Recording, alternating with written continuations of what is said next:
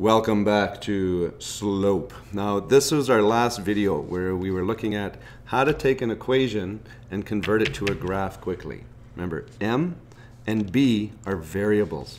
Just like in the formula, the area of a rectangle equals length times width. All of these are variables. So we plug numbers in and then we can solve things. Okay? M and B are the things that we're going to be able to use to draw these lines quickly.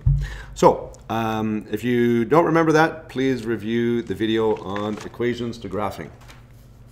We are going to go through this part like we did in class. So we're going to look at how to graph three different types of lines. Now remember, anything that is horizontal, like this, has no slope. Anything that is vertical has no slope. Because they are straight, they're vertical and horizontal lines. Okay, the laws of slope and gravity don't apply to them.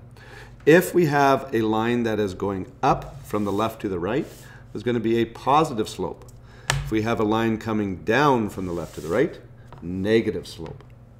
Okay, keep that in your mind. Just keep saying that over and over. So the first kind of lines we're going to talk about are vertical and horizontal lines. So it's a little counterintuitive because we often overthink this. So let's say x is going to be equal to, let's say 5. X equals 5. Doesn't look like y equals mx plus b because this isn't a slope. Remember, that formula is for slope intercept. X equals negative 5. We're going to do that one as well. There's no y. This is weird, right? There's nothing in here that we've seen before. So how do we deal with this? If x equals 5, what does that mean? That means I go on my x-axis, which is the bottom one, and I go to 5. Boom. That's x equals 5. Now let's take a look at the t-table of this. X and y. If x is always 5, give me some numbers for y. A little louder. Okay, so y is negative 4, y is 3, y is 1. So let's take a look at those. When y is 1, x is 5. When y is negative 4, x is 5. When y is positive 3, x is 5. X is always 5. So which way does this line actually go? If we have an x equals anything, that is actually going to be a horizontal line. Not horizontal, vertical. Sorry. It's going to be a line that goes up and down through the number that x equals. Like that. So x equals 5, that's the line that represents that data. Let's take a look at the next one. X equals negative 5.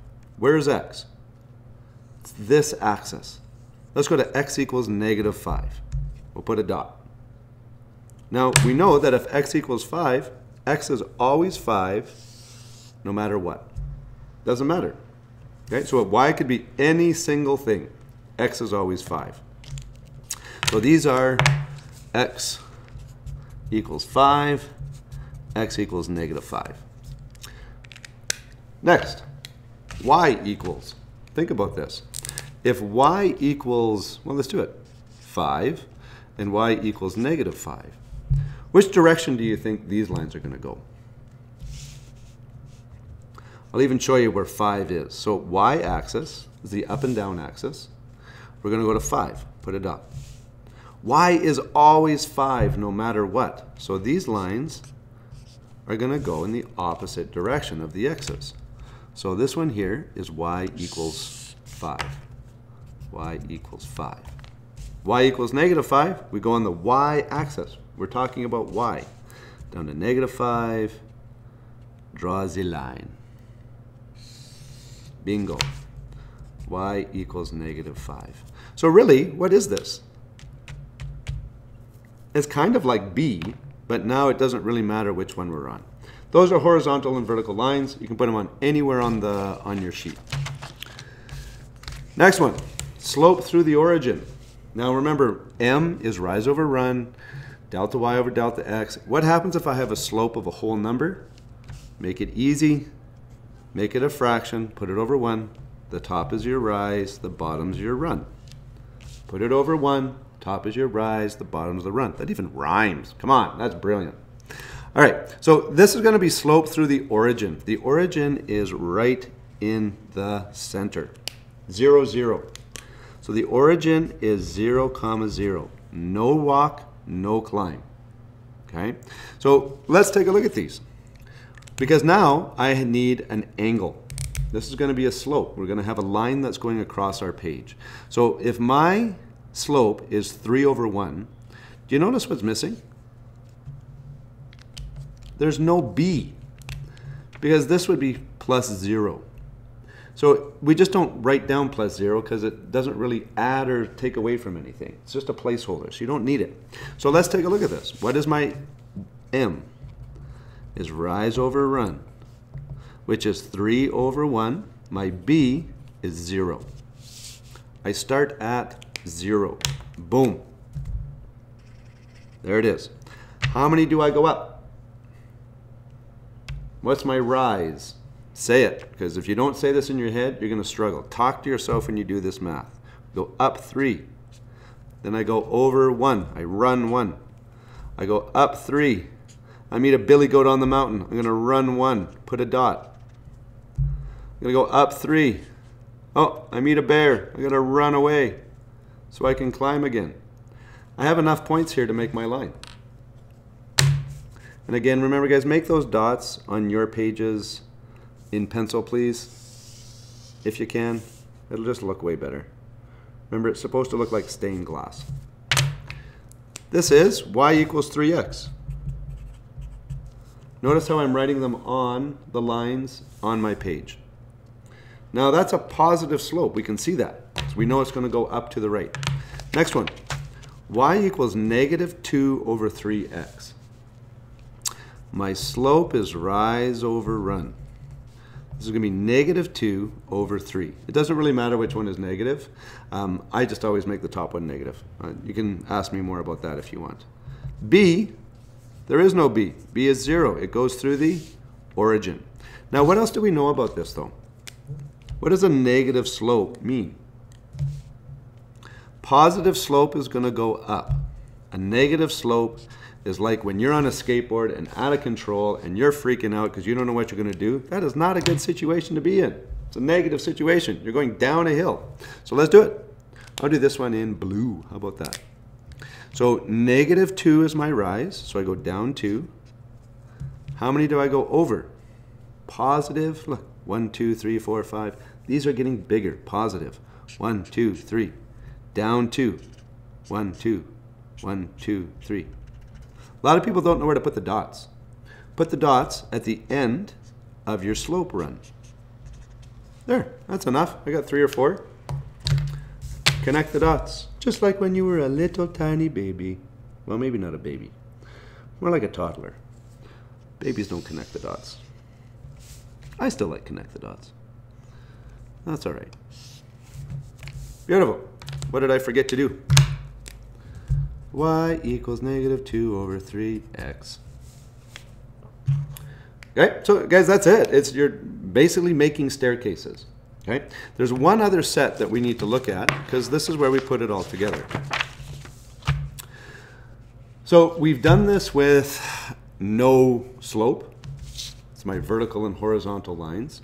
We've done it with a slope through the origin with no b. So just like in algebra, next step. Let's take a look. We are going to add in the b. Now, b is where the line crosses the y-MCA. No, the y-axis. That blue line is what b refers to. It's one of the most important lines or most important crosses in this form. Where it crosses tells us a lot of information. Okay, I got funny. There we go. So I'm going to give you some examples. Now remember this, the coordinate point here is always 0, comma, y. Becomes important later in life. Let's do y equals 4x minus 3. We're going to do a minus to start. You can handle it. Where does this line start? Actually, make it minus 13. Let's do that.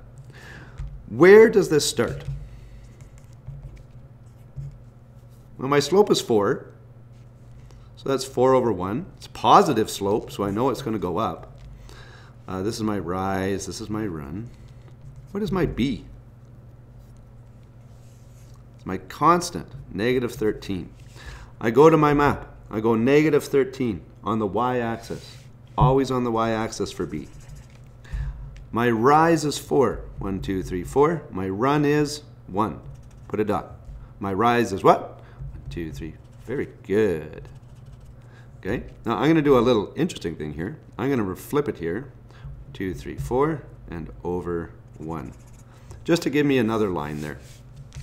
Okay. Take my handy dandy ruler. Please use your rulers. If you don't, these look sloppy and like a mess. Don't want them to look messy. They're going on display. There we have it. This is y equals 4x minus 13.